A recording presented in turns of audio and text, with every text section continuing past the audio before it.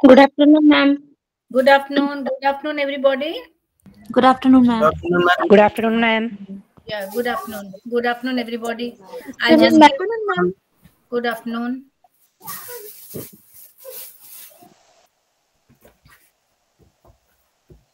I'll be taking for you MEG-1. And MEG-1 is British poetry. How many of you have had English honors in your BA level? Can you just raise hands? Okay. 1, 2, 3, 4, 5, 19 more. Okay. Okay. Okay, then. Okay.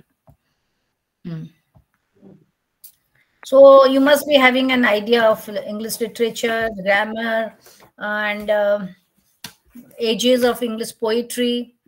So, and this is a very, this is called counseling in distance learning. I'm supposed to be a counselor, not a regular teacher like each and every line I have to go on because there's no time. I'm just given 1 hour. So in my class, as this is the first class, I'm not insisting, but you are supposed to like read. You have to read before just to have an idea and then come to my class. Because if I go on telling and I can explain all the poems, it will take, many more classes. And I've been given 8 classes to you, and you are having 10 blocks. So 10 blocks I have to cover in 8 classes, right? So in such a thing, you have to cooperate. And one more extra class I might ask for a problem solving or some extra questions you have discussion. If I get time, I can allot one class for that. But that is not in my schedule now. In my schedule, I've just got 8 classes. So today I'm going to start this MEG-1, and this is British poetry. And today I intend to cover 2 blocks. 2 blocks. Block 1 and block 2. So block 1 is more an introductory, and there's nothing much because we have to prepare according to the questions. Because if I go on explaining and you go on understanding, that will be an endless thing happening, and you cannot complete the course. So you have to be more comprehensive, you have to be more practical, and you have to prepare according to the questions that is coming in your examinations. Like you have short question, you have one compulsory question, then you have some long questions, and in there are many blocks, there are many units.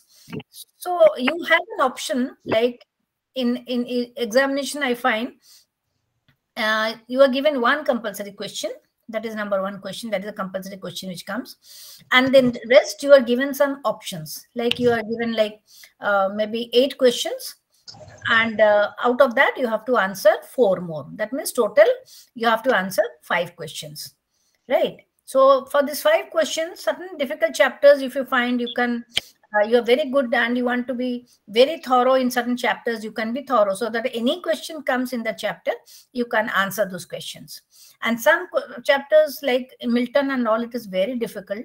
So I don't know, I'm not very sure that within this limited time you can understand John Milton, of course. But yes, you have to be ready for certain short questions.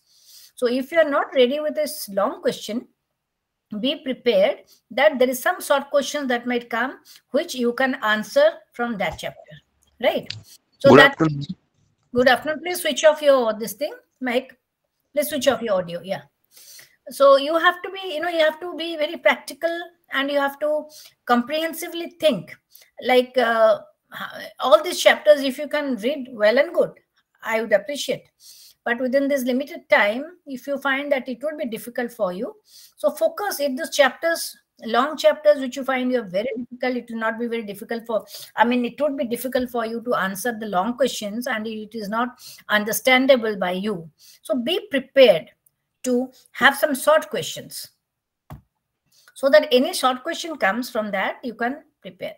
And I would advise you just go through the question papers of the last 3 years, both the sessions, both July session as well as the Jan session. They have the examination. So you have to July and I think 2 sessions. No, you have in July and December, right? So be prepared, and you see the question papers of those 2 sessions of the last 3 years. Then you can have a fair idea how the questions are coming, and what all you, if you are confident, what all you can write on that. For example, some age like romantic age, or you say Victorian age, I'm very confident that any question comes, I can write on that, because literature is a very vast thing, and there are many authors, many poets, many prose writers. So it is very difficult. I don't think it could be, because in the short spell of time, and especially my limited time, I cannot do justice to all the poets and to all the writers. Let me be very frank with you. So certain things which you can omit and you find it is difficult, but yes, some certain short questions I will hint at it. You have to mark those. Yes, on those questions, the questions might come. So be prepared that you can write such certain short notes on that. And certain questions which you are very confident, a romantic age, you're very confident. Any question comes in Wordsworth, Keats, Shelley, Byron, I can write on that. So you are very confident in romantic age. Or you can say, I'm very confident in the Victorian age, the Matthew Arnold and other writers.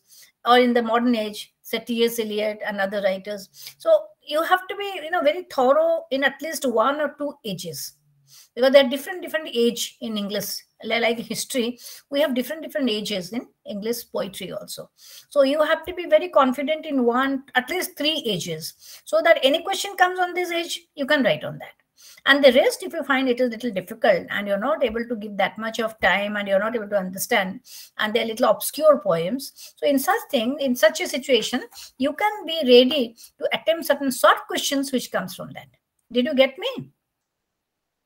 So I am giving a very practical assessment of how one should prepare as a student of distance learning, because you are not regular student that I come and meet you every day and I can give you 3 hours, 4 hours of my time to you to explain. But that is unfortunate on my part, and also it's unfortunate on your part that you are not getting that much of time. So with this limited time, you have to assess, you have to be practical, you have to find out like how best I can answer the questions. So what all I should attempt. So that is the reason I'm telling you, be prepared with 3 years question papers. First, you have to select, that is available on the website of IGNOU. You can get them. So be ready with that. Paper wise you go. 3 years question paper, both the sessions, you can keep them and just see what is the pattern of the questions that is coming. Out of that, you can have a fair idea, like what if I prepare this, I'm confident I can write on this. Or if I prepare that, I can prepare this. This you can have a fair, you can yourself assess the situation and then you can start preparing. So today, this is an introduction class. So the first introductory pages, like in the block 1, I'm going by block wise. It is about a general, if first it has given all these portraits and all, it doesn't have any meaning to explain all that. So now I come to prelude to the study of poetry. So poetry, how to understand poetry. What are the basics to learn to understand poetry? For example, in examination, you always have a question, write a critical summary of this poem. So what critical is written on that? It is not simple, write a summary. Write a summary will come only for class 6, class 7 students. Write a summary. They'll explain that briefly the summary. But when it is MA or post-graduation, the word critical is written before that, because you have to critically analyze the poem. So what is this critically analyze? Critical means you have to first understand both ways, both the stylistic aspect as well as the thematic aspect. You have to understand the theme of the poet. What is the thought underlying the poem? What is the age of that poem? I mean, in what age the poem is written, so that what are the influences on the poet? Because if I belong to the modern era, like I am belonging to the modern postmodern era, I will not write something which is very fanciful or something which is extraordinarily romantic. No, Rather, I'll be realistic, because this is the world around me. This is the age of questioning. This is the age of technology. So I'll not write something which will not appeal to the people. So I'll write something which will appeal the people, something very diagnostic, something which has happened to analyze that carries a meaning. Similarly, every age has got an impact on the poet or even on the poem. So to understand poem, you have to understand two things. One, you have to understand the theme of the poem, and also you understand the style of the poem. So when it comes to style, understand the theme means, for that you have to understand what is the age of the poet. I mean, not the real age. I mean, to which age, which historical age the poet belongs to, right?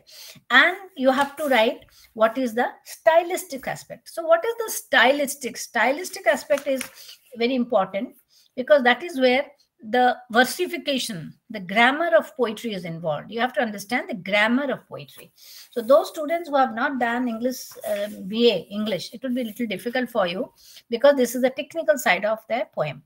So you must have heard about rhetoric and prosody. Anyone who can tell me what is called? Anyone? One of you should raise the hand, switch on their camera and tell me what is rhetoric and what is prosody.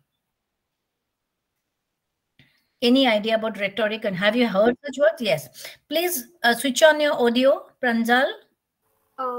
Ma'am, I don't have an idea about rhetoric, but prosody is, I think, the grammar which deals with the basic structure of the verse in a poem. Yeah, the structure of the verse, that is called switch off. That is called that is called the prosody. Prosody is there are certain laws, which govern the structure, and that is called the prosody. But and prosody, when it comes to prosody, then you can say certain things are involved in that, which comes under that. One is the prosody part, which allows what is the rhythm, what is the meter, everything included is called the prosody. And rhetoric, when you call the rhetoric, it is usually what musical effect the poem has. That is the rhythm of that is called the rhetoric of the poem, rhetoric. So in MA, in your PG level, you have scansion. There is called a particular scansion. As we dissect a human body, you have to dissect a human body, like a hand, your head, your tummy, all this. Similarly, a poem is also dissected. So how the poem is dissected? To understand a poem, you have to understand the meter of the poem. I mean, the feet of the poem. Every poem has got feet. I mean, feet means what is the stress and where is the unstress. For example, if I say appear, I am putting the stress appear. Where I'm putting the stress? I'm putting the stress on P-E-A-R, appear. I'm not telling that. I'm saying appear. So when I say appear, I mean I'm putting the stress on the latter part of not that A part, but the A part. Similarly, when I said behold, I don't say behold. I don't say that. I said behold. So where is the stress? It is on the whole part of it. And the B is that when I say behold, the B is the unstressed. So all this, this when the meter is there, the words are at times stressed, and words then there is the unstressed. Accordingly, the meter of the poem is judged. So this is the habit, because you have to read a poem. When you read the poem, you put a stress on particular part of the poem, particular part of the word, and the other part is little unstressed. You don't put the equal stress. It is very rare. You have to put a stress on the first part of the word or on the second part of the word, or you can put a stress on the second part of the word and the first part is unstressed. So accordingly, depending on the poem. So according to, there are meters. That is the iambic pentameter, which is a very popular in English literature, and that is because all these poets, most of them, they write in iambic pentameter. What is this penta? Penta means Five. Right? 5. So iambic means where the stress one is unstressed the other one is stress. One is unstressed, the other one is stress. So if the first one, for example, let me read. The monarch, the monarch hears. The monarch hears. So I don't say the monarch hears. Did I say? No, I said the monarch. The mon is stressed. The remains little unstressed. The monarch hears. The monarch hears. So the is unstressed, mon is stressed, arc is unstressed, hears is stressed. Similarly, I say affects to nod. Affects to nod.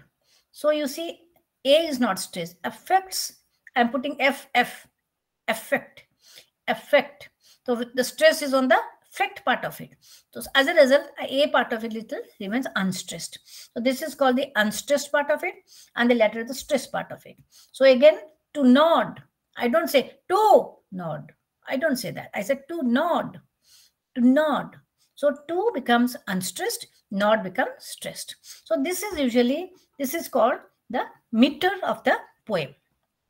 So in order to understand the rhetoric and the prosody, you have first to understand the meter of the poem. So there are 4 types of meter. Generally it is used. One is the iambic pentameter, where the first part is unstressed, the second part of the word is stressed. Unstressed, stressed.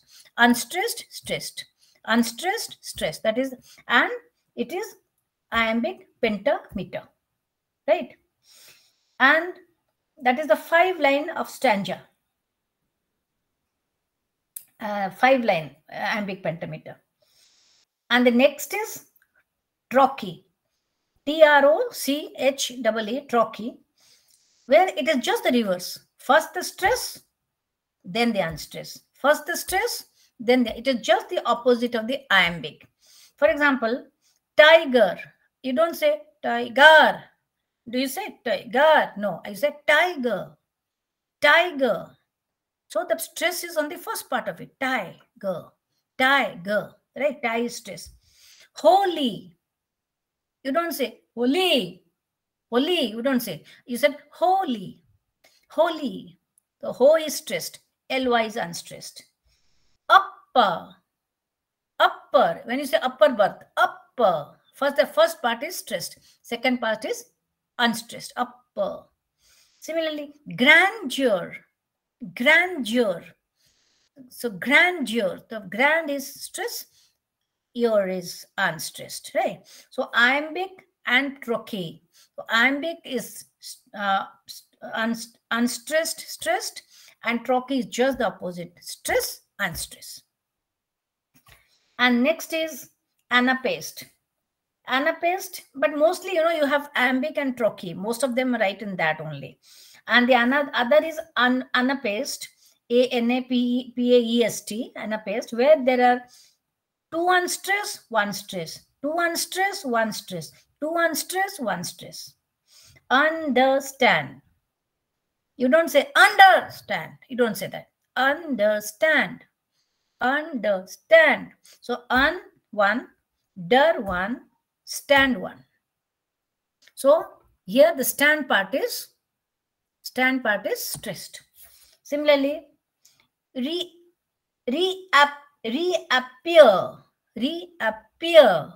So re is stressed, unstressed, ap is unstressed, but EAR is stressed. Reappear. You don't say reappear.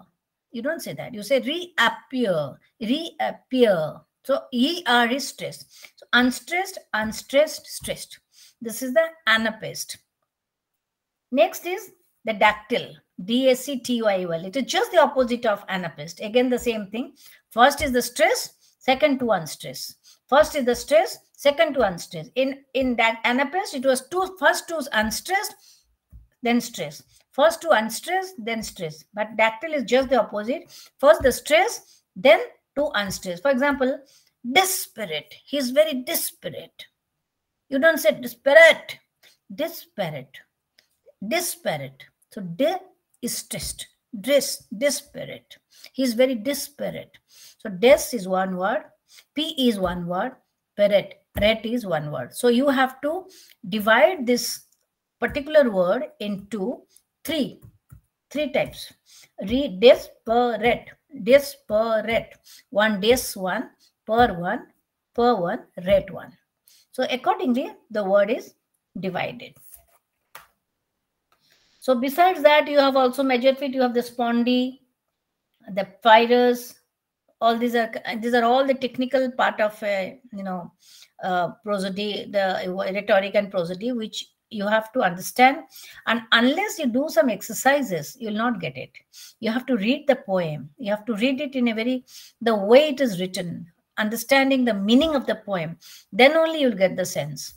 If I say tiger, tiger, burning bright, tiger, tiger. So tie, stress. Ger is unstressed. Tiger, tiger, burning, B-U-E-R, stress. Burning, bright, bright. So GHT is not stressed. GHT is unstressed. Bright. When I say bri is stressed. So you have to, you have a habit of reading poems. Then you know where is the stress and where is the unstressed. In one day, it is very difficult to find out which is the stress. Even when we were PG students, we are really confused what is to be stressed and what is to be not stressed.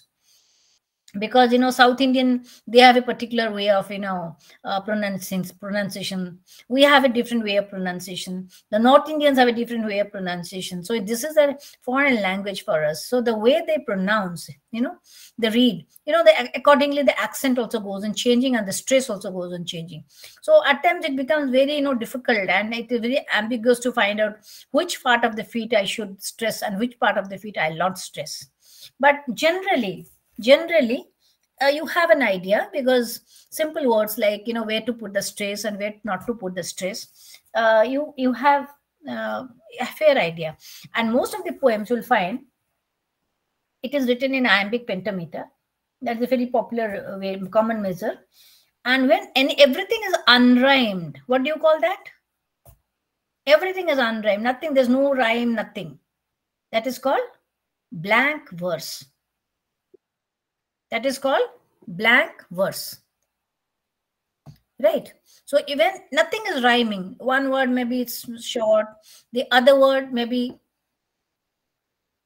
okay, Vijayalakshmi, okay. So one word is stressed, one word is, there's no pattern, there's no pattern. One long line, one short line, the lines are not matching, there's no rhyme scheme. So and that's the modern poetry. Generally, modern poetry is written in blank verse. Blank verse is also called a free verse, where there is no pattern of writing. It may be long, maybe short, maybe rhyme, maybe not rhyme. So this is the blank verse. But in the earlier century, they're very particular, the poets, not like the modern ones. Modern poets, they're not bothered about the meter of the poem. But earlier, they used to, very particular about the meter.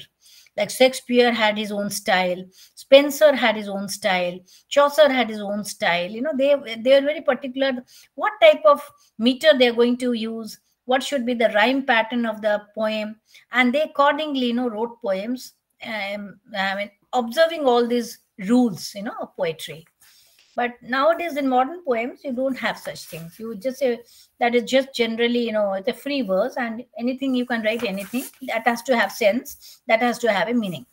So there's long exercises on this. There are many poems given with the self-check, where they'll be given anapestic meter, the dactyl meter, and you have to read and find out the stress and the unstress, which I have already told you.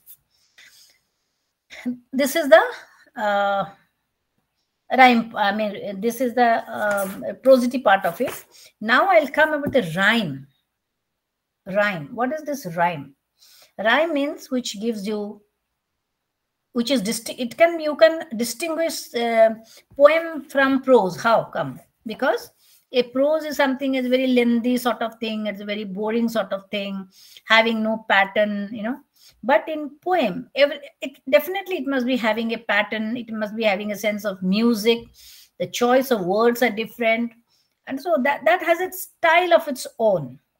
So it has got a rhythm. Rhythm means it has got a you got to consider the music of the poem has to have, there has to be, and then there has to be choice of words like alliteration, where the consonants are repeated. The first consonant is repeated, and then at times you have the vowels are repeated. They're called assonance. There are at times, the music is so strong that even if you don't understand the meaning, you can get the meaning. So that is called onomatopoeia. So that is again another word for it. So these are all the technical words, to understand the rhyme and rhythm of poetry. So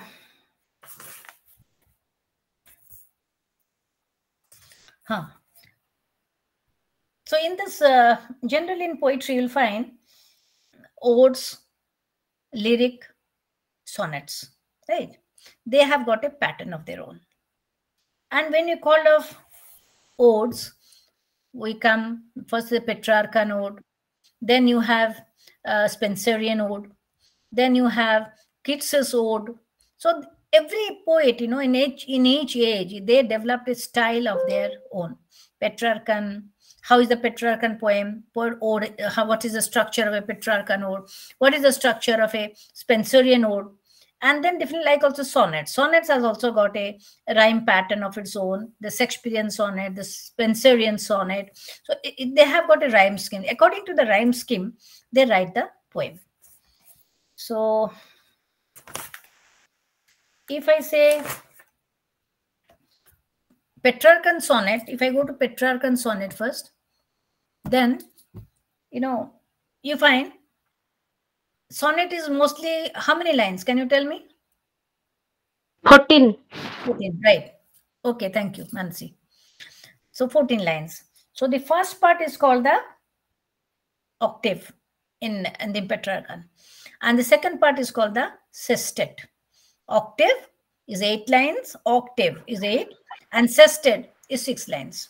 So in the octave part, one idea is given, and the sestet part, that idea is elaborated, right? So Wordsworth and Keats in Romantic Age also wrote this Petrarchan sonnet. So this is developed by Petrarch. Similarly, you have a Shakespearean sonnet, which is in 3 quatrains. What is called a quatrain? Quatrain means a stanza of 4 lines.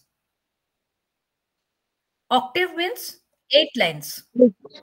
Okay, if it is quatrain, then it is 4 lines. So Shakespeare wrote, he divided his poems into 3 quatrains, and the 2 lines, they were called a couplet. Couplet means 2 lines matching. The end part should be matching. Like, it was like the rhyme scheme was, for example, I'll read out a poem. A, B, A, B, C, D, C, D, E, F, E, F, G, G. A, B, A, B, C, D, C, D, E, F, E, F, G, G. So this is the Shakespearean sonnet. For example,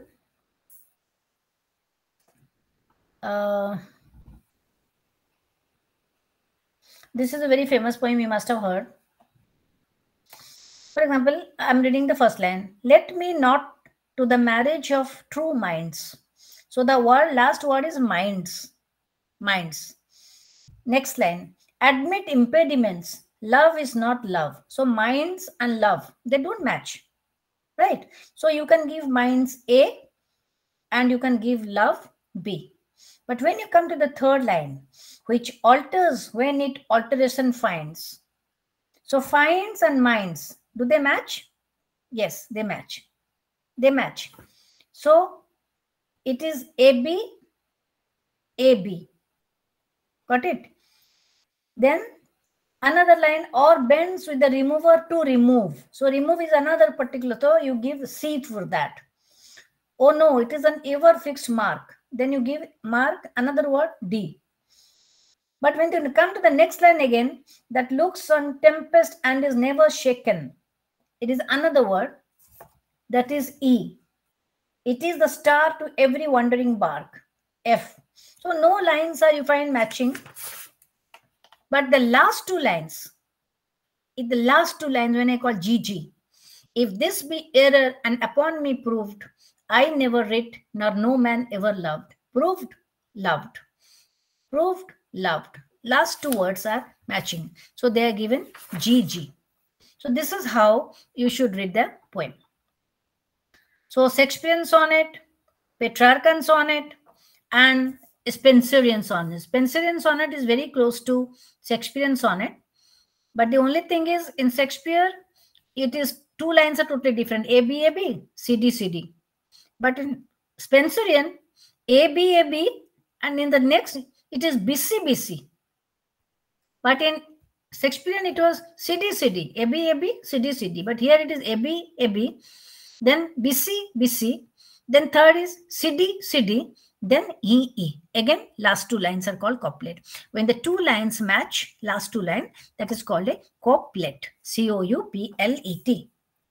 So that is the rhyme scheme. You know, they all these have a rhyme scheme. Then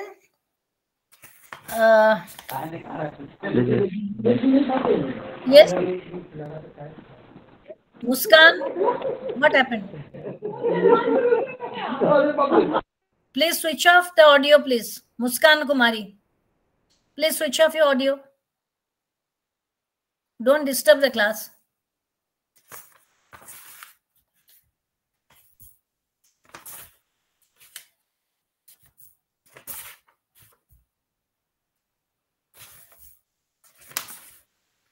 So these are many self-checks are given where you have to do this exercise, because if I read out, you will not understand. That is the problem. So you have to read these lines. There are giving exercises in the book.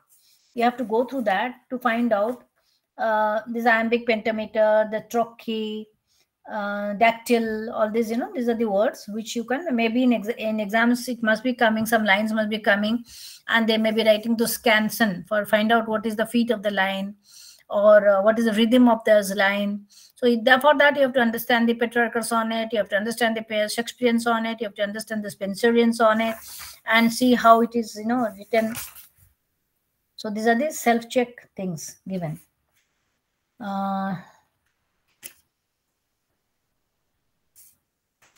Okay. So this is the technical part of it, how to understand a poem. Where these are all very technical things which you have to know. Then we come to the main part of it. That is the age of Chaucer. What is this happening? Geoffrey Chaucer. Okay, Francis, okay. So he was called the father of English poetry. And he was the first English poet to be recognized. And he wrote in an English which is called the archaic English, the old English. It's very difficult to understand his lines because it is not, it's written in old English. And it was in the late Middle Ages, late Middle Ages. So you can say 1340 to 1400. And where there was the power of the church. Church was very important during that time. And also the landlord of the society. He used to control all the land. So on the one side, you had a dual power, you can say. On one side, there was the church. And the other side, you had the landlord who controlled all the land.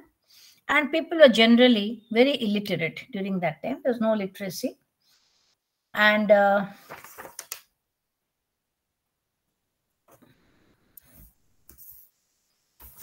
just wait.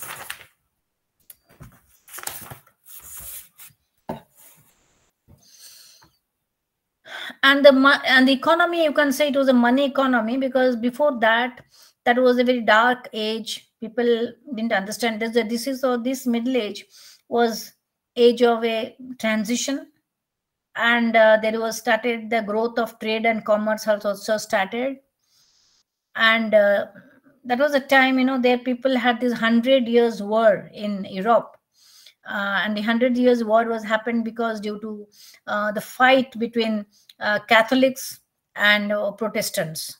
Who was more important, the Catholics or the Protestants? So these events, these were the events which had an impact on English poetry.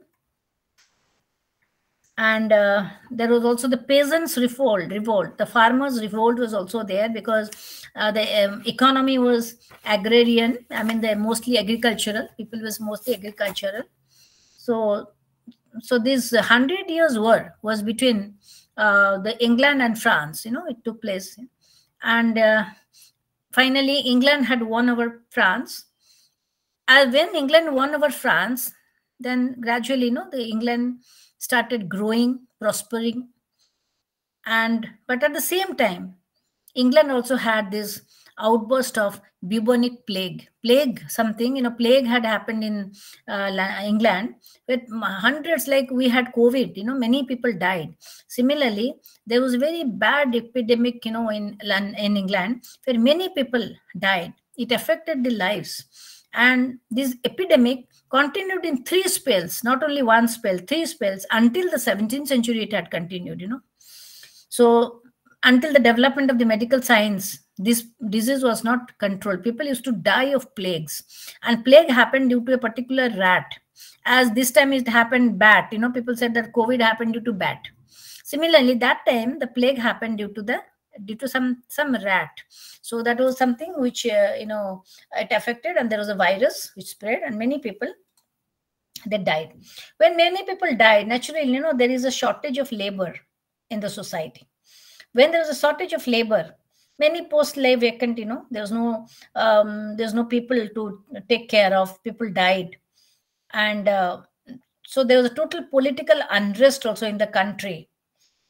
And as the people did not get their due, there was also a revolt in society. The farmers started revolting.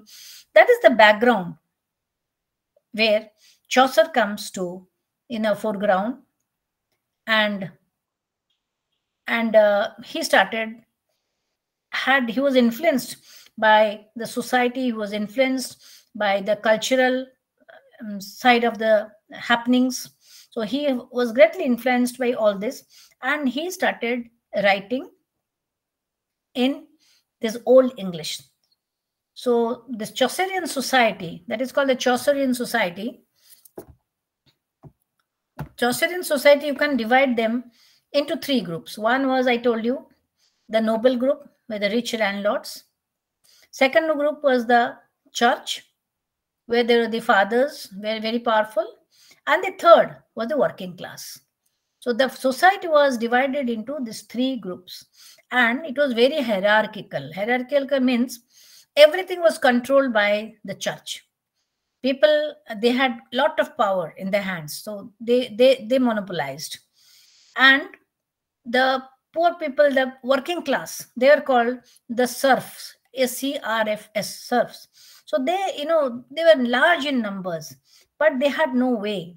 So they had to submit one side to the nobility, to the nobles, and the other side, they're the church.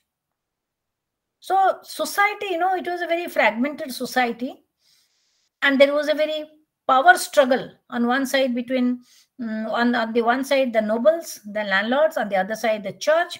Everyone wanted to have power in their hands. So it was a period of unrest, and people also started to make money because the war was over.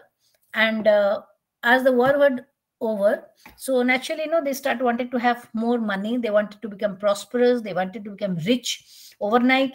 So people started having commerce and trade, and this looting was also there, and people were ransoming the prisoners and making money out of them.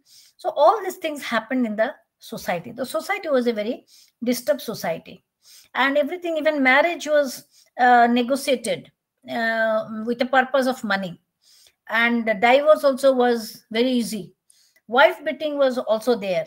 So that was the harsh reality of the society, where nothing was very peaceful. Everything was very disturbed because on one side there was the bubonic plague, the other side there was the war was over, and then the power had come to England. So everyone wanted to become prosperous.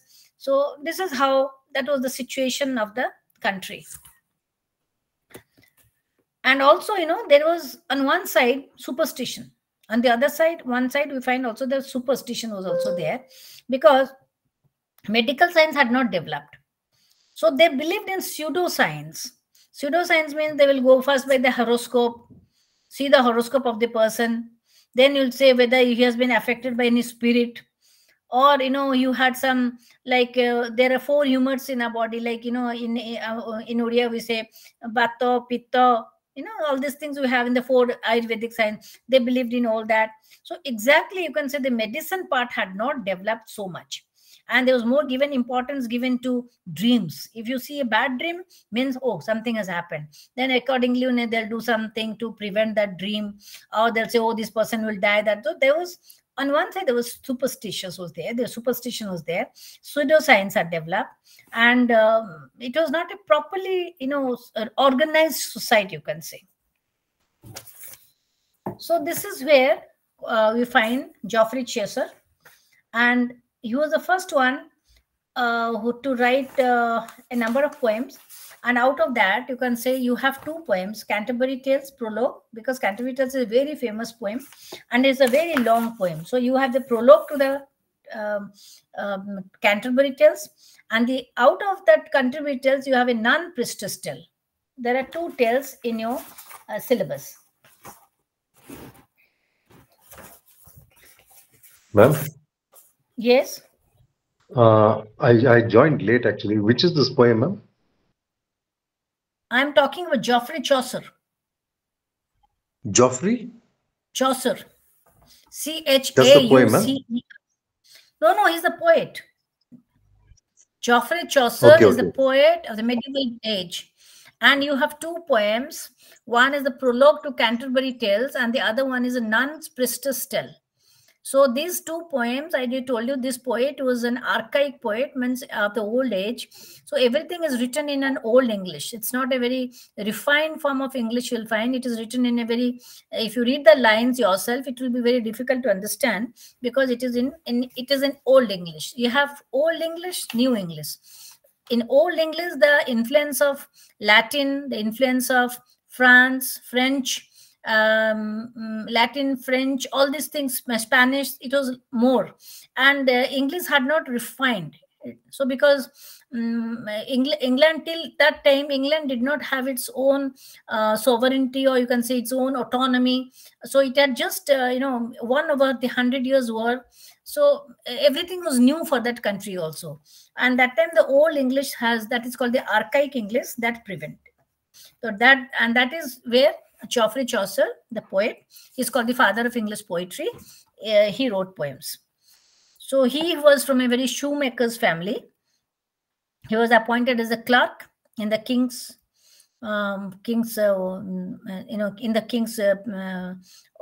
palace, you can say, and he had a very large social circle. And Chaucer was very much influenced by the French poets, the Italian poets. And because English till now, I told you that it had not evolved its own English. It had not evolved its own grammar. It had not evolved its own language properly. So that was an age where it had a lot of influences. Classical languages had influences on English. So he was inspired by a very famous poem, you can say the Roman de la Rose. He had read that poem, and there are certain poems which he wrote where you can say he was influenced by, generally was influenced by the Latin and the French poems.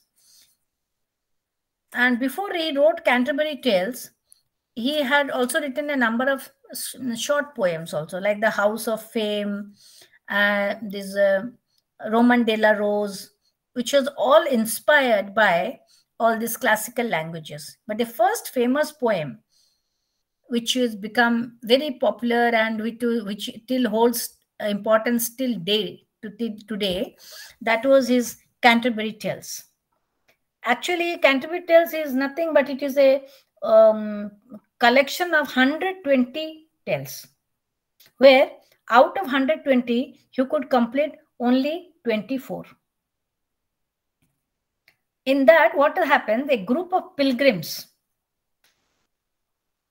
from the large cross-section of society involving a doctor, a lawyer, a knight, a squire, a merchant, a shipman, a prioress, a monk, all this from the different cross-sections of society, they come together and they go for a pilgrimage. They go for a pilgrimage. So they come from all corners of England and they go to visit the shrine of St. Thomas Becket, who was martyred in the Canterbury Cathedral in 1170. So there was a famous saint. He was called St. Thomas, and he was martyred. Means he was killed. He died in the cathedral, in the Canterbury Cathedral. Cathedral is a very big church. It is called a cathedral. So he died in that. So they wanted to go to see the shrine. Shrine means that holy place. That is called the holy place of the Christians. So these pilgrims had come from different corners of the society and they took a voyage and they wanted to visit that holy shrine. And I told you they were 120. I think 120 people had come. Yes, 120 people had come and they had planned to have 120 tales because while going and coming, they would all tell that some stories. And out of that, he could only complete 24 tales. And out of these 24 tales, this is the prologue. This non-priestess tale is there in your course, which is also one of the tales told in that Canterbury tale. You got my point? Did you understand? Ma'am, excuse me, how many people are there all in pilgrimage? There are 124 people, I believe. 120 or 124 people were there. And they're supposed to, everyone was supposed to tell a story, tell a tale. But he could complete only 24 tales. Originally, the plan was all the 120 tales, but they could not complete 120. So Chaucer has only 24 tales.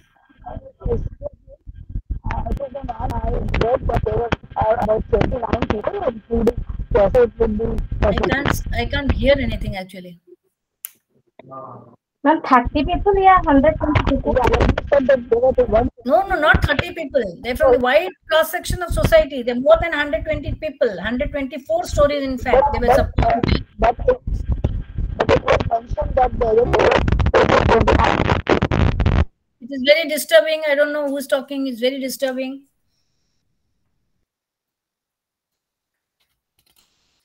Okay, so I'm telling you, it is only 24 tales he could complete, and I told you that they are coming from a wide cross section of England.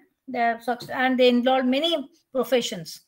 Doctor, nun was there, priest was there, shipman was there, this parson was there, farmer was there, cook was there, and the stories were about what? It's about the real world and also the spiritual world. So it was about the world around them, and it was all narrated. But the tales they told, they're like fragments, they're fragments. It is not a continuous tale, they're the fragments. So in that tale, you can find fragment 1, fragment 2, fragment 3, fragment 4, fragment 5. 5 fragments. And in fragment 1 is the general prologue, the knight's tale, the miller's tale, the reeve tale, and the cook tale. And in the fragment 2, accordingly, in fragment 3, you have the wife of Bath's tale. Fragment 4, you have the clerk's tale, the merchant's tale. So all these tales were divided into different fragments and they were telling the stories. So what is this prologue? What is the meaning of prologue? Prologue means an introduction. Generally, the meaning of a prologue is once you start something, when you read a particular book, you'll find it is in prologue or you'll find foreword. That means the entire summary, or you can say the entire overview of that book is given in that first section, that is the prologue, or you can say it is an introduction to that.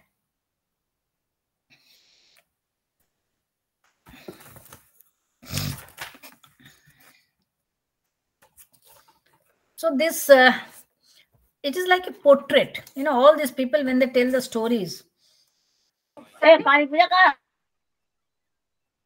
Hello.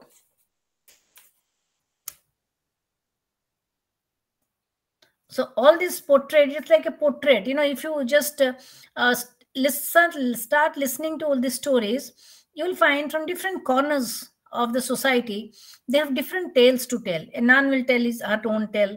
The knight will tell his own tale. The farmer will tell his own tale. So different tales coming, and it is all about the real world around them.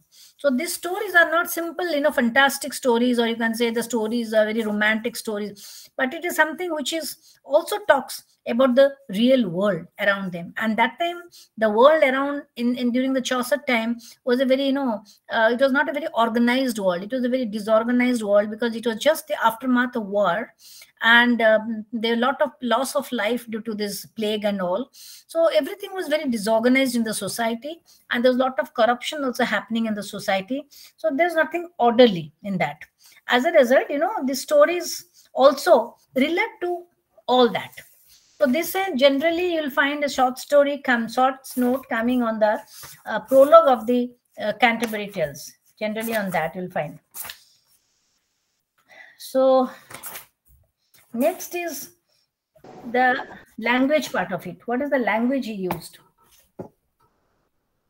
He used the language, the verse he used in the Canterbury Tales is that of, it was a mixture, you can say. At times you'll find the blank verse, at times you'll find the iambic pentameter, at times you'll find the heroic couplet.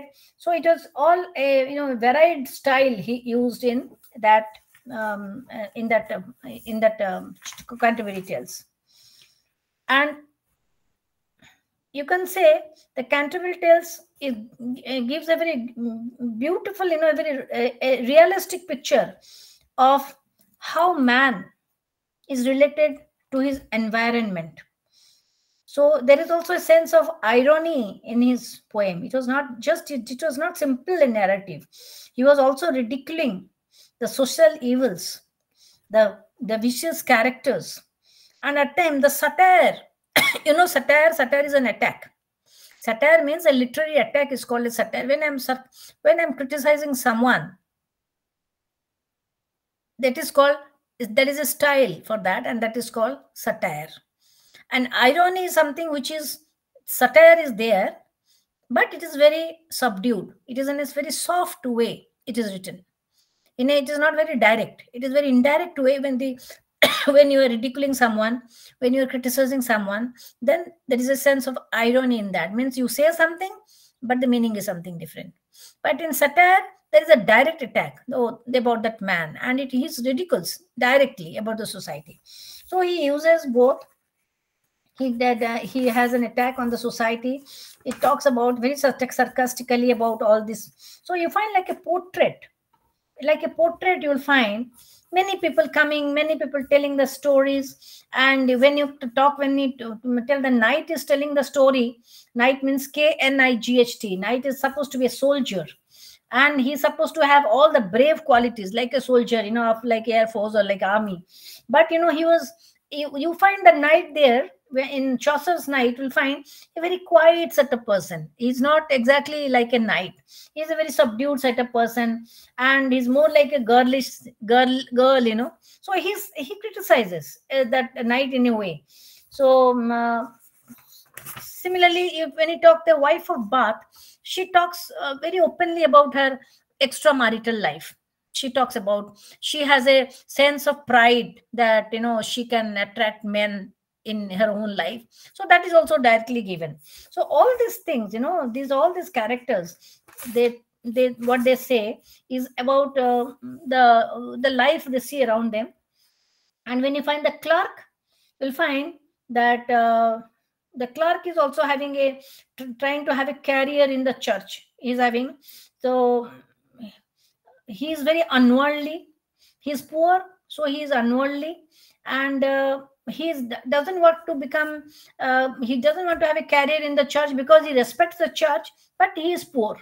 So as he is poor, he wants to have a job. That is how he comes to the church.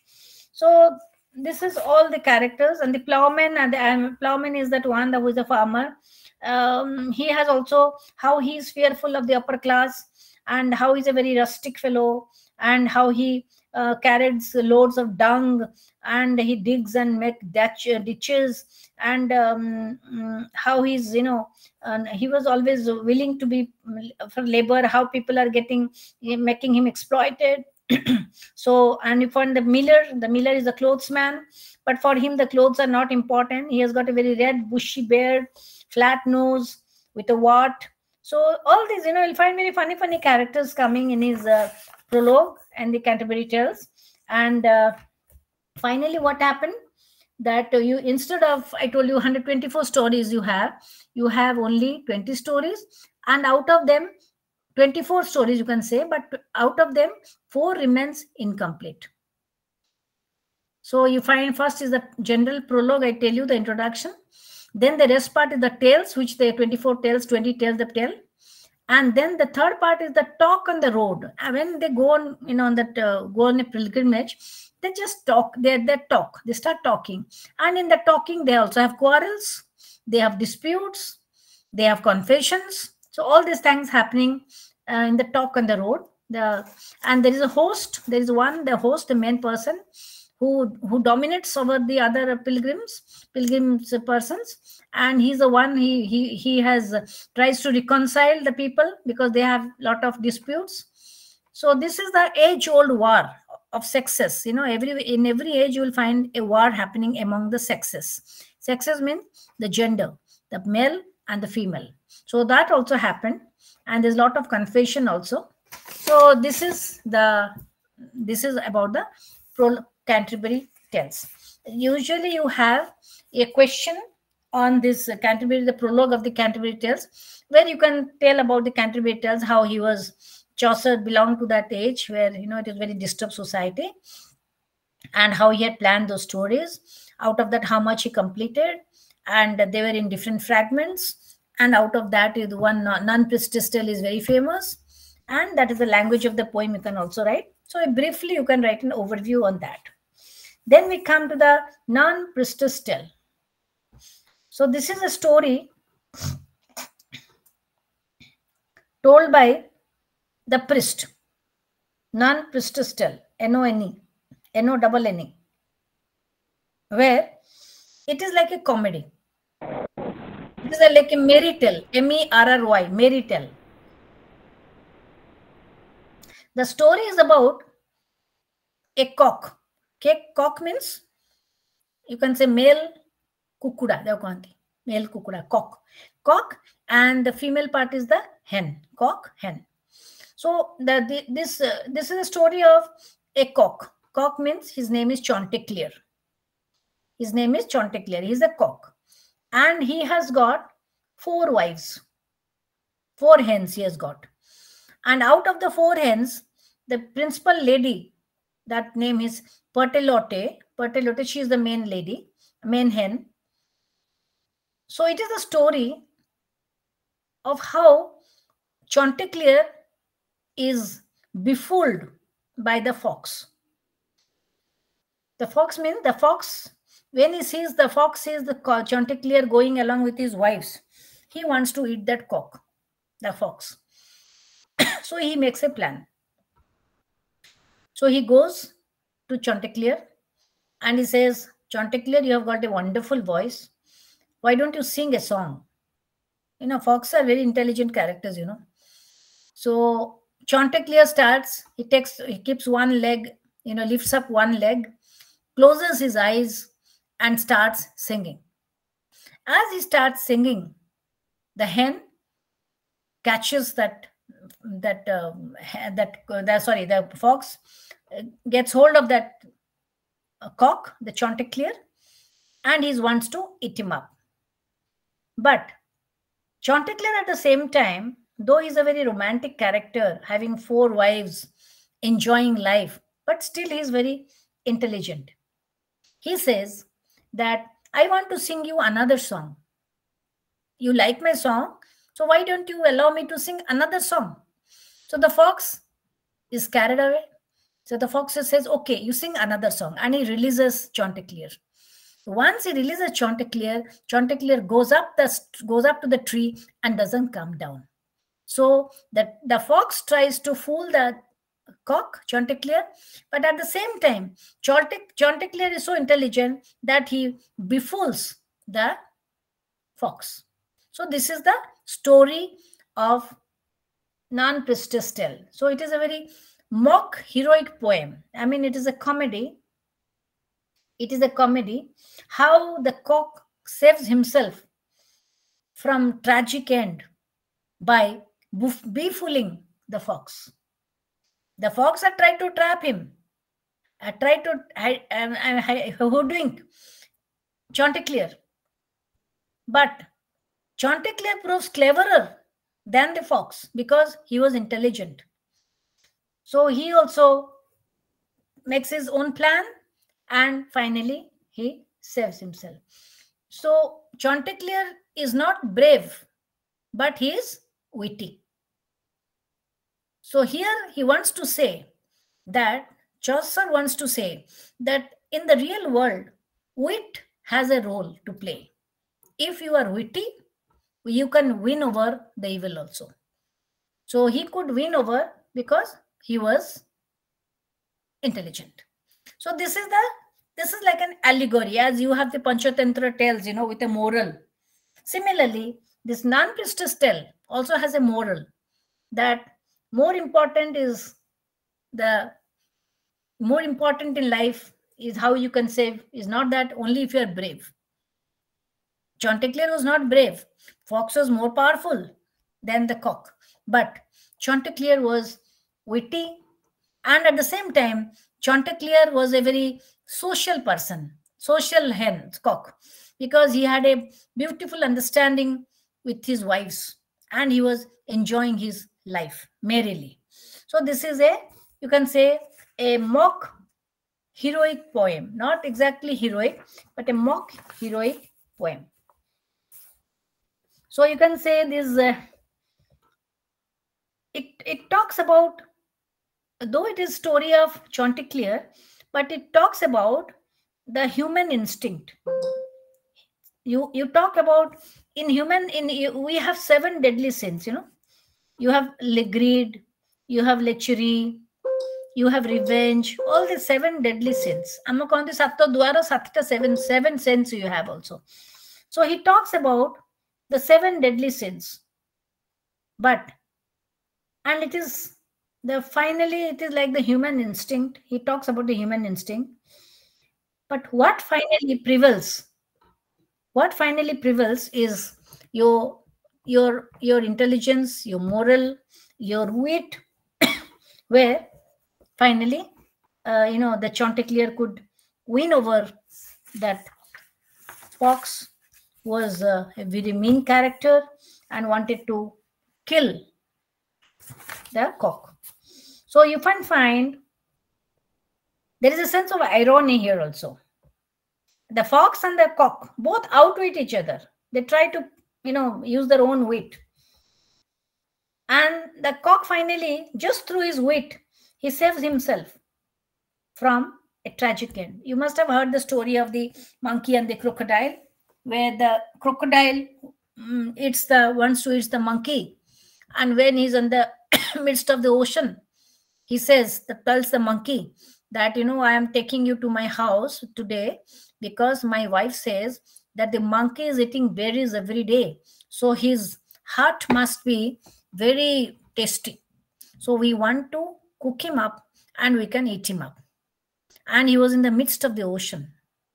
So monkey is intelligent. So monkey said, oh, you should have told me. You are my friend. If you want to eat my heart, then you should have told me, because whenever I come out, I keep the heart on the tree.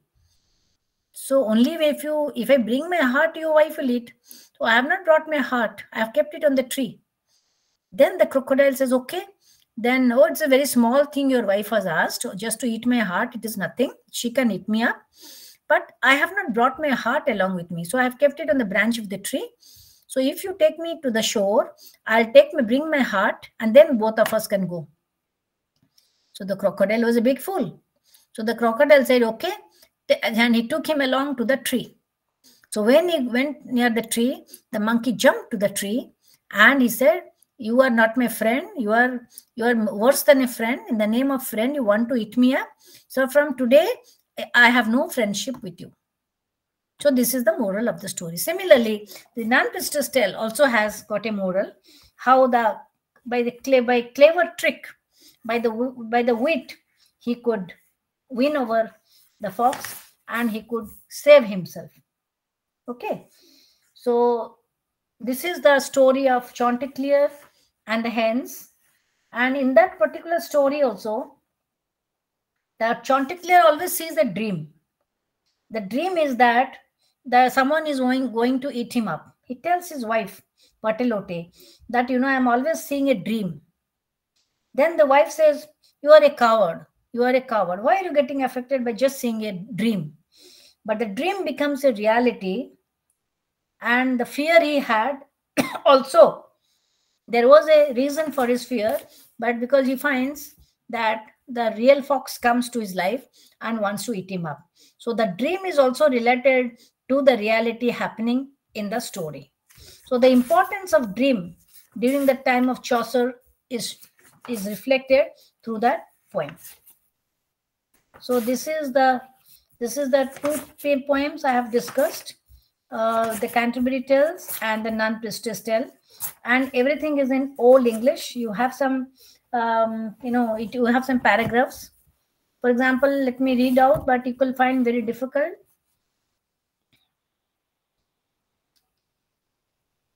When that April, when means WHAN.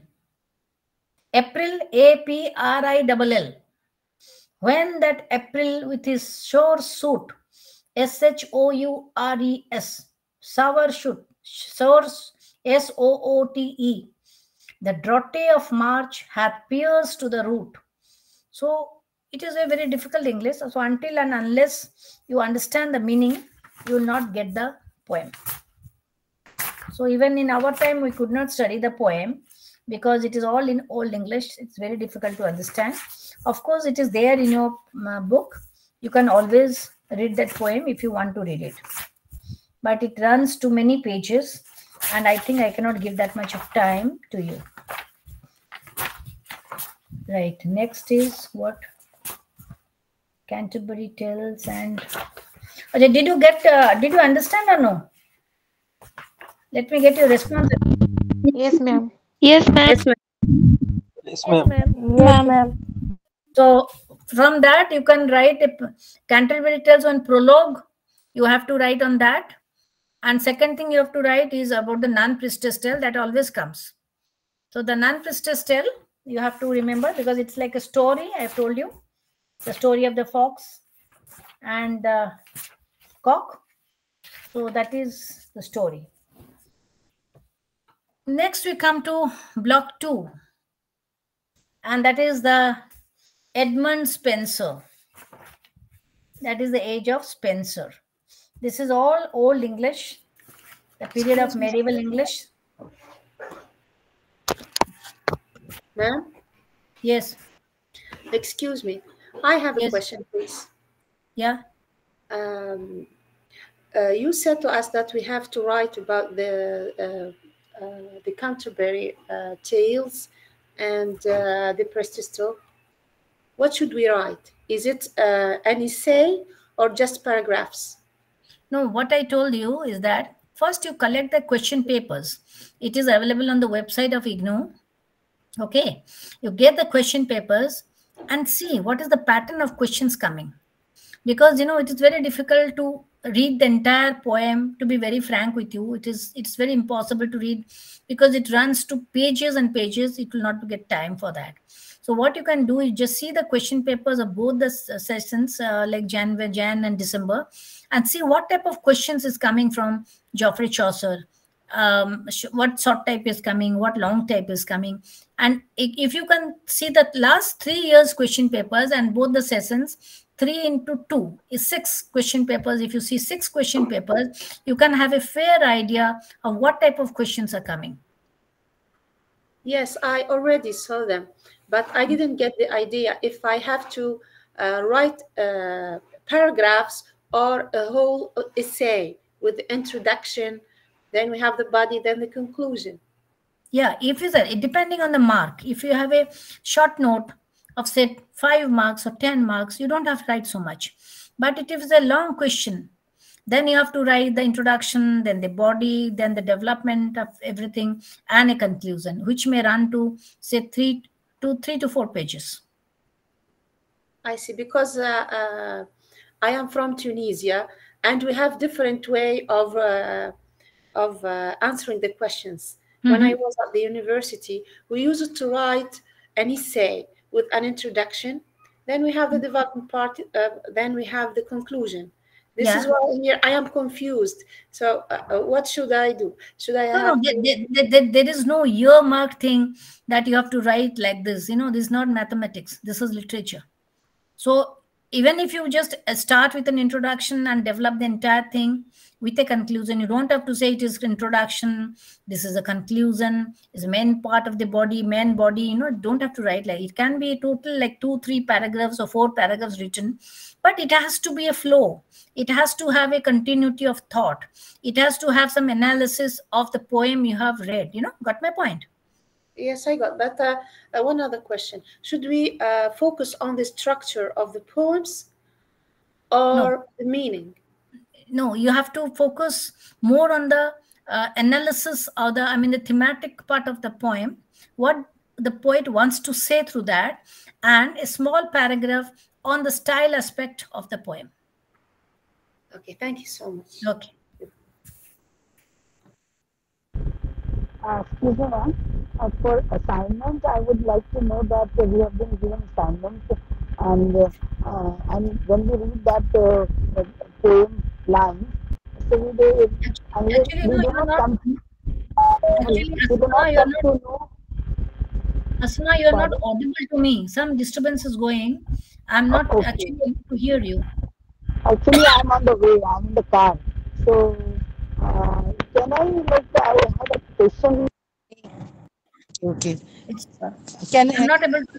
can you Maybe if you reach a particular place and sit down and then you ask me, then it will be better because I'm not able to hear you. now can you hear? Yeah, later on, let me continue. Okay. Okay. Okay. So next we can come to the next block, and this is the Renaissance. Renaissance, you know, you have two concepts, Renaissance and Reformation. There are two concepts in English literature. One is the Renaissance. Renaissance started in Europe, and then it came to England towards the end of the 15th century. And Renaissance started because maybe Mazda, she must be knowing, because of the fall of Constantinople to the Turks and all these refugees who were there. They were people of great learning, and they were also people who belonged to the church, and they were literature, the persons of literature. So they started moving to different parts of Europe, or else they would all be victimized. So they came and settled in a way in Europe. And when they started settling in Europe, naturally, England being a part of Europe, that thing was also felt. The effect of Renaissance was also felt in England. So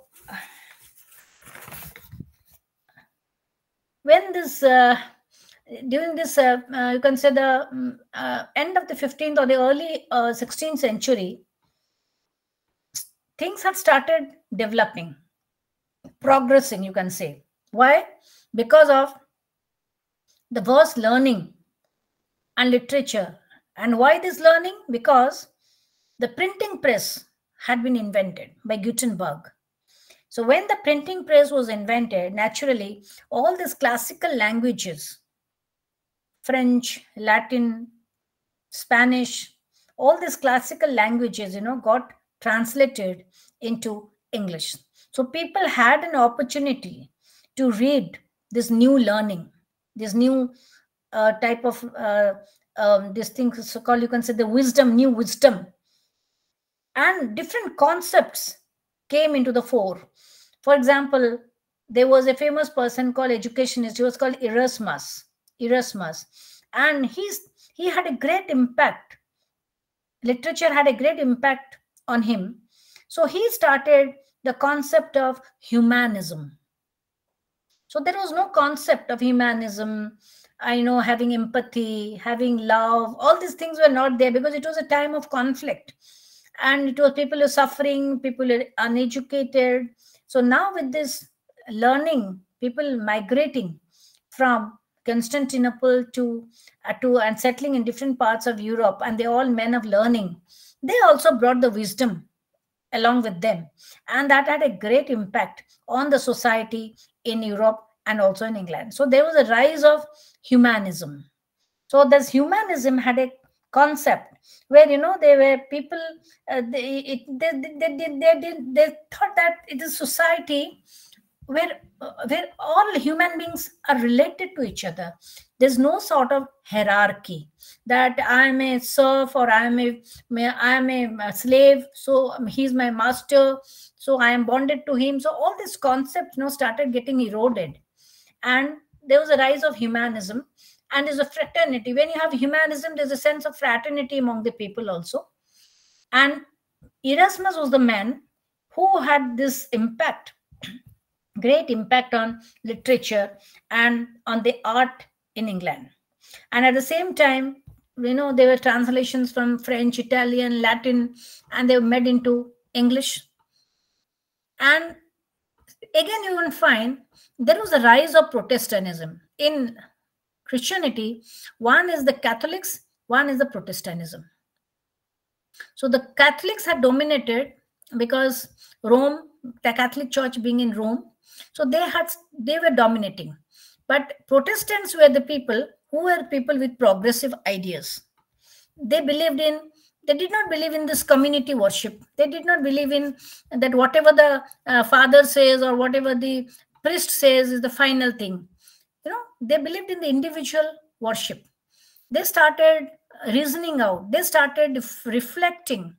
So there were two groups. One was Protestantism, one was this Catholicism. And as a result of Protestantism, the Anglican Church was there. One was the Catholic Church, and this is the Anglican Church, which was the effect of Protestantism, and that is how the Anglican Church moved away from the Roman Church, or you can say the Catholic Church.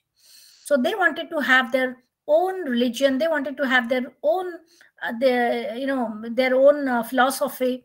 So there are a lot of reforms which took place in the church, or you can say the ecclesiastical world. You call the ecclesiastical world, where all these wrong practices, where the father was given too much of importance. He had a particular way of wearing the dress that was more important than his philosophy. So all this was not given any importance, and the Bible became important, not that man. The Bible, the book, became important. So the Roman papacy or the Roman church, there was a breakaway from that Roman church. And that was the time the great leader Martin Luther, you must have heard, he was a black man, Martin Luther. He came with very progressive ideas, and he fought openly against the corrupt practices of the church, because the church by that time, due to the supremacy of the fathers, due to the supremacy of these you can say these the priests in the church, whatever they said, it was the final word for others. So they had started having all these corrupt practices in the church.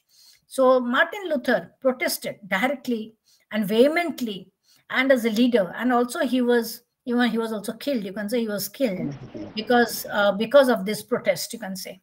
So these translations took place, and the first translation made into English was by Wycliffe. So now the English society started reorganizing, because there was no sort of society in England, you can say.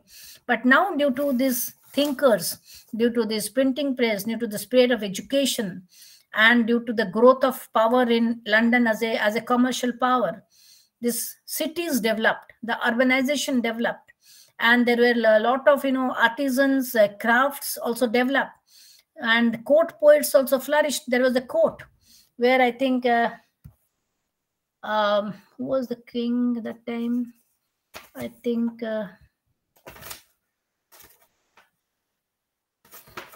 it was it. Who was the king? The king of England. Okay, so the court poets, they flourished, and now earlier religion was a part of the state. I mean, whatever the church said, it was the final word. So church was dominating, religion was dominating. But now you find religion and state, they became different. Religious people were confined to churches, and they were only involved in religious practices, but they had no role about the state politics. And there was a growth of England as a naval and a commercial power. Lot of industries also came. So this was the time when Edmund Spenser, as a poet, became very famous. And what was famous about, what is the importance of Spenser? Because he had written a number of poems, of course, but he was famous for his sonnets, Spenserian sonnets, which spoke about love, sensuality, sexuality. All these things were not, spoken earlier because of the church. It was a taboo. Love was not expressed openly because of the church. But now with these reforms, church reforms, people had started thinking freely. They started expressing their opinion, gave vent to expressing their ideas. So that is how the sonnet form also became very popular. And sonnet is something where it is a vehicle. It's where is a vehicle. It became the vehicle of expressing of love and sensuality. So he wrote a number of sonnets. Out of that, Amoreti sonnets was very famous. And then that he was written the sonnet 34, 67, it is there. But in all his sonnets, we'll find that there are a lot of biblical allusions. Allusions means references. He has given a lot of references to the Bible. Because from the Bible, they were getting the ideas. That was the main book for their Christians. So biblical allusions and also mythology, because there are a lot of translations from Latin, from French, and other languages. So where find the especially the Greeks, where mythology is very famous with the Greek people. So mythology also played its role. And in his poems, we'll find that the poet is more like a lover, and he expresses love for the lady. That is the general the voice of Spenser. And also there's a note of complaint that the lady is not responding, or the lady, so all these things are there, which is all the varieties of expressions of love. So mostly he focused on sonnets. He had a sonnet form, and he spoke about love. For the first time, love was expressed through poet Spenser. So Spenser, those English nationalism, I told you that English become nationalistic feeling, fervor was there in England, because England grew as a naval and a commercial power, and there's a burgeoning economy was also developing, and the rise of the rich class also happened. So Spenser he read his initial years he spent in Cambridge. He was a very great scholar, and he had read he was an avid reader. He read lot of classical works, Virgil, Aeneid, and this Homer, All this he had read, and that is how he got his ideas. But at the same time, he had a Christian orientation. He had a very good friend called Philip Sidney. So he was also a poet. And Spencer, in most of his life, he was a court poet. He was a court poet. He was in the court of the king, and he was a court poet. And with the help of education, and he was a very social person. He had acquired a lot of contacts. So he was also a very popular poet of his time. So the poems you have, I find, is the Amority Sonnets you have, where he talks about the beloved. He talks about love with the biblical allusions. And in Spencer, you find the mistress responds to the love of the lover.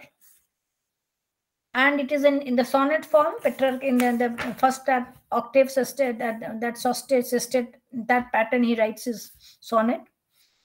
And it is about the courtly, the love he expressed was very refined sort of love, a courtly love. That time of love is not that the way nowadays we have. It is not love.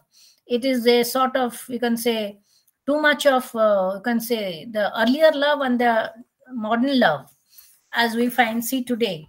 There's a lot of difference. There was a dignity in the love. If you read John Keats, John Keats's love letters, it was there in our MA course. If you ever read that book, Love Letters of Keats, you will see how a love letter is written with so much of dignity, with so much of style, with so much of poise. But nowadays, love has become so cheap. It is more like a commodity. That sense of dignity he's totally lost in love. So that time love was something different. It was more a courtship. It was not love.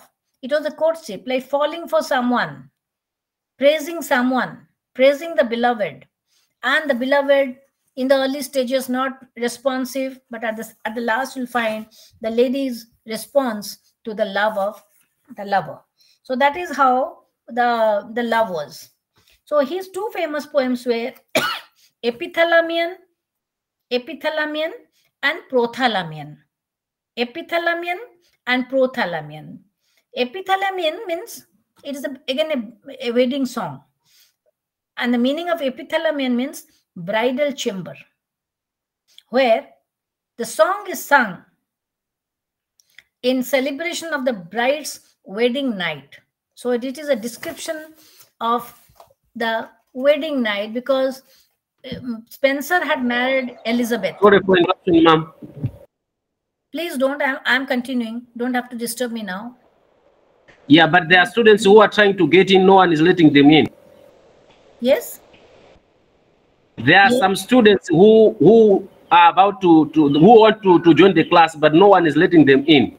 No one is letting them in. Yes. Okay. How do I find that? Tell them, let them in. I'll allow them. There are 112 students I find now. All right, thanks. I'll tell them. 112 students are there. I don't know.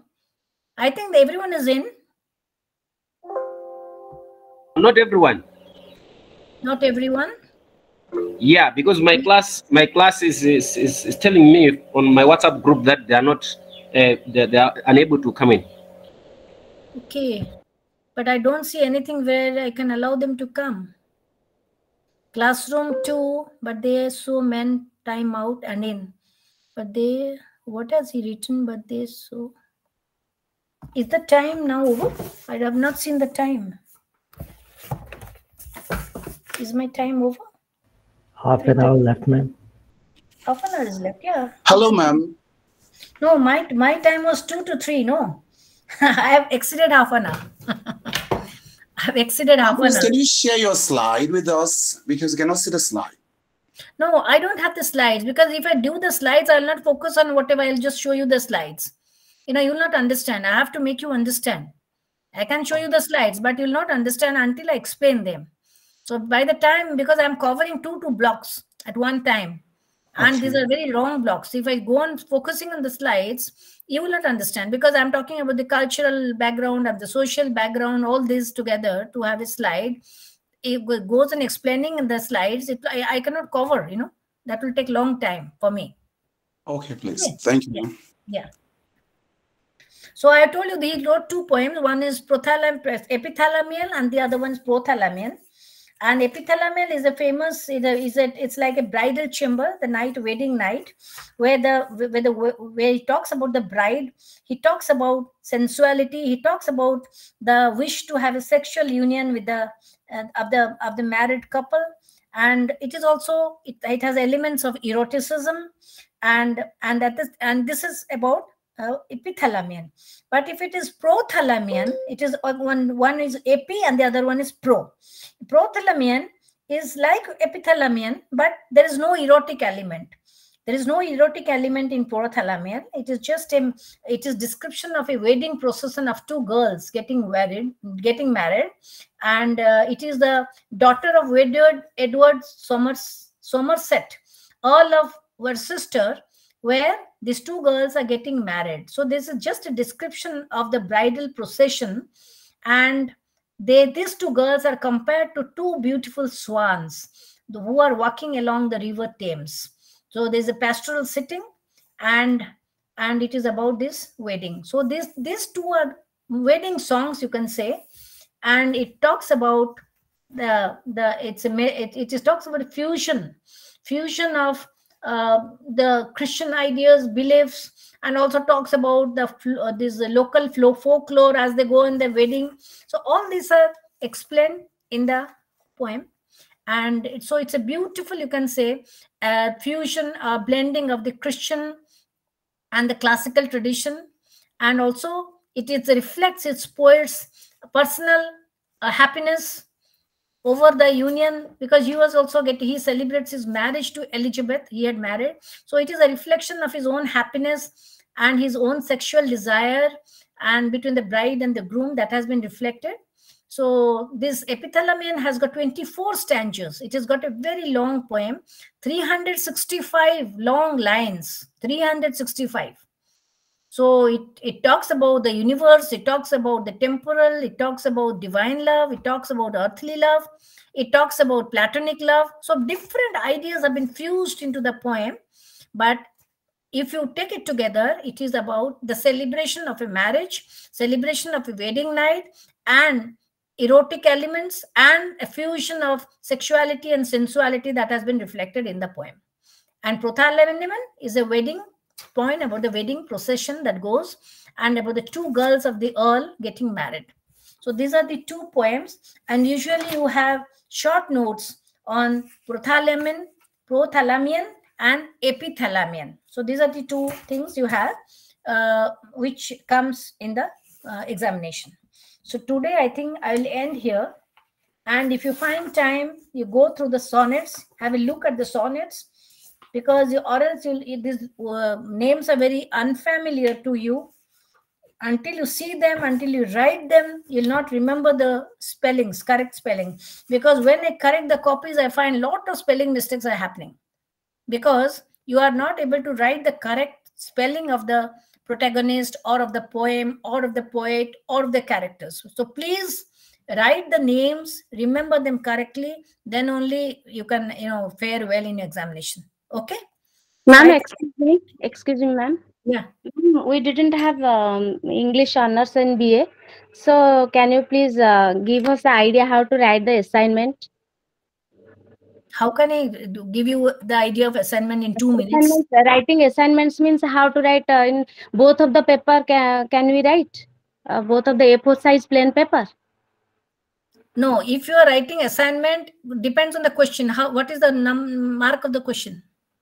Question number 20. Number one, ma'am, jo poem. Tiger. What is the total mark given for the assignment? 100. Ma'am, actually 100. there are 5 questions to attend for in one assignment.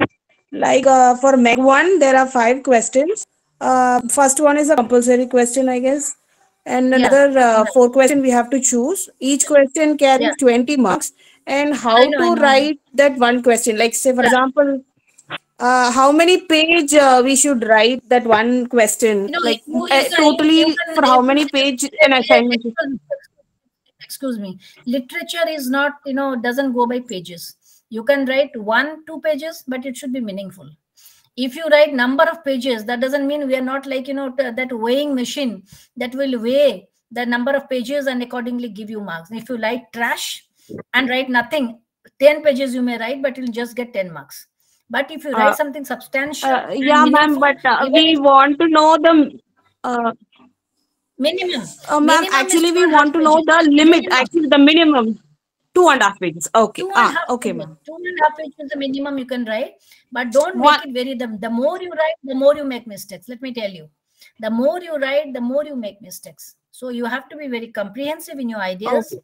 and you have to write the gist. Don't go on repeating the same ideas because you have a habit of repeating. Okay. Ma'am, I want to Okay. ask you something. Thank you. Firstly, I Okay, want to ma'am. thank you, ma'am, for being so quick and giving us a brief insight into both the blogs today. Thank you so much for that, and you took extra time also. Secondly, I would like to ask you, like somebody else was just asking, there is a question that talks about they have given us excerpts from the poem. So if we have given those excerpts, Yeah. what all do we like? Yeah. You have talked about thematic and everything. Everything needs to be included in the explanation. No, yeah, yeah. If now let me. If there's an excerpt, then first in the first paragraph, you have to write that this is called from this poem, or about little about that poet. If it is Spencer, you can write little about the poet, about the era, Okay. from the age he's come, little about the poet, not his biography, where he was born, where he had his education. Please don't write that. But you have to just write about little about the poet, and Okay. then from the as you are having an excerpt, you have to have the main concept of the poem, that in this poem he's celebrating about the happiness of marriage, and that in this context he wants to say this. Okay, so first the whole overview of the entire poem, the meaning of the entire poem, you have to just write in 3 to 4 lines or maybe 5 lines. Then Okay. you come to the context. First is the general background, then you come to the context of your excerpt about what he wants to write, and then and toward the end of the your writing, you have to mention little about the style of the poet, if you know. If it Okay. is a sonnet, or if he uses this simile, if he uses this thing, if that thing, whatever it is, what are the stylistic aspects of the poem, if you know, you can reflect on that. Okay, thank you so much, ma'am. And if I would request you, whenever you are explaining to us these blogs, could you please give us an insight actually how to answer? That is, I think, the major issue because we don't know much about it. We just, like you just explained as to, how we have to go about, how many lines to spend. No, I would have Right. I would have happily gone, but my time is so limited. I have to run through to cover the I books, understand, or ma'am. else But you were really very quick, and it actually for a person who is, I do know a little bit of this, don't know much. I've been reading since some time and know a little bit, but still, I think it's a long way to go. Might not be able to do everything before the exam. So just banking upon your maybe it keeps us motivated to kind of finish it in time and sit for the exam. Okay, it's fine. Thank you so much. I think you Thank just you, know ma'am. go just remember the features of the age. More important, the features of the age. Once you know the features of the age, what is the age characteristics of the age, accordingly you can apply that to the poet. That is how we develop the answer. Okay, thank you so much, ma'am. Thanks a lot. Okay, Hello, ma'am. okay, thank you. See you tomorrow. Uh, Okay. okay, Yes. ma'am. Tomorrow I'll ask. Ma'am, I just had a doubt regarding Protestantism and Anglicanism. I always get a little confused between the two. So could you just No, explain me? Anglicanism, no, it's Anglican church. No, Anglican is a church, not Anglicanism. Okay. Protestantism, Catholicism. Okay, these are the two groups. And when they moved away from the Catholic Church in England, they established the Anglican Church. Okay. Okay, thank you, ma'am. Yeah. Okay, okay, bye.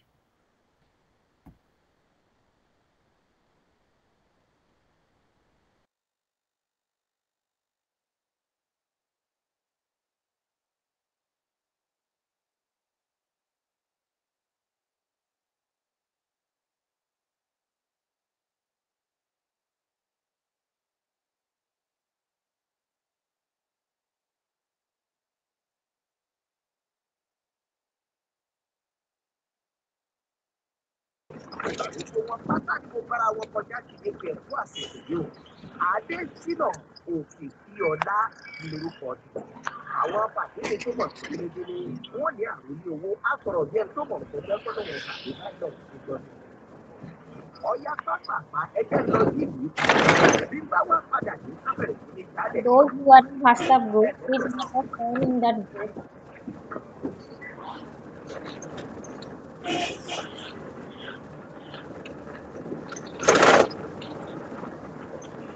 Otherwise, we will make another group and we all add on that group. Who is making the group? Please let me in. Who is making the group?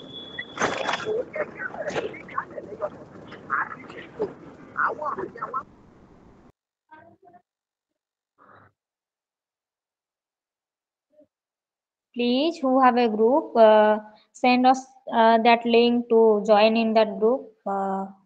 Otherwise, we will make another group.